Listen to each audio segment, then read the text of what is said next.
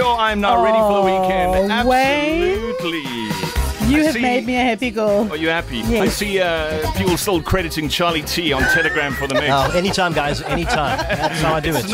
It's not Charlie in the mix. Well, someone else is crediting me. I don't know where they got that from, but Etienne Bester says, Lee, jy druk mos enormous vandag, jong.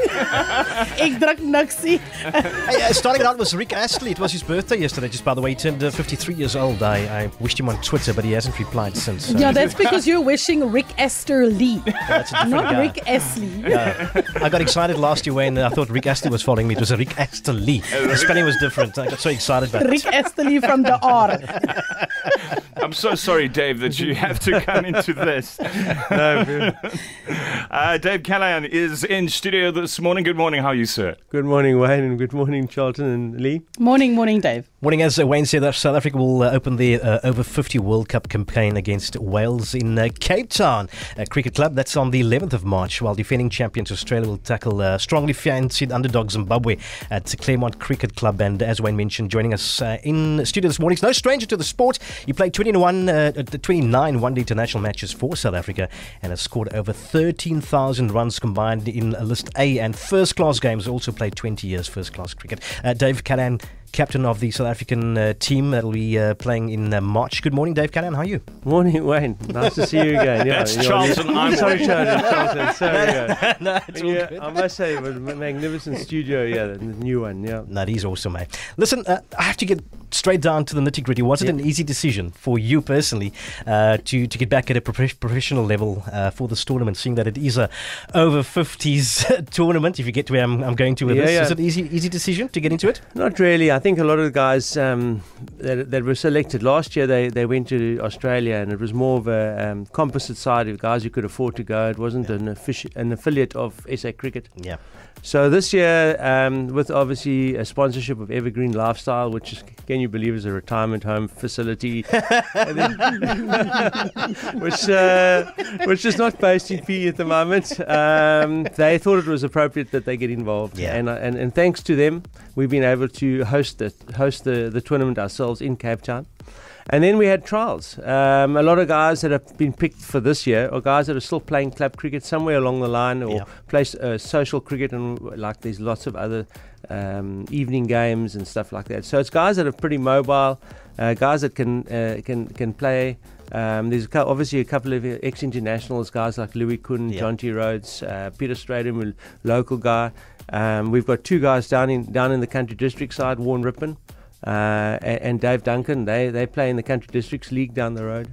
So there's quite a lot of guys that are actually still playing. So when we had, can you believe it, we had trials and all around the country. And the selectors were just Steve Falfreman, who would love to be playing ex-international. He's only 48, so he can't play, but he was one of our convener of selectors, and obviously he selected a side to take on or play in the tournament. Well, it leads me to our next question. Speaking of the trials, there's just under a month left for the tournament to start. How's the training coming along? Yeah, look at the training. Everyone's it's up to all the individuals to get on and play some local club cricket or practice.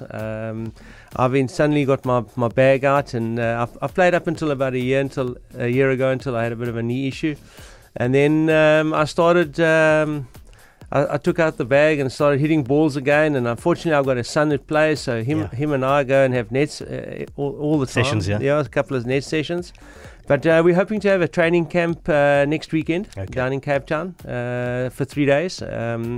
And then we'll come home, and then we'll go back again on the 7th of March. Yeah. Dave, look at you with a knee issue, and you're right back in the game. Charlton's battling to take it up one flight of stairs with his knee op that he had 2 years ago. Yeah, You're sitting here complaining about his knee. I said to him, look, 5 months ago I had a knee replacement, and I've kept him quiet. Look at that. Listen, Dave, just to change the topic a little bit and get into the national space, how do you feel about the new captain-coach combination of the Proteas with Quinton de Kock as the new one-day captain and Mark Boucher as the new coach?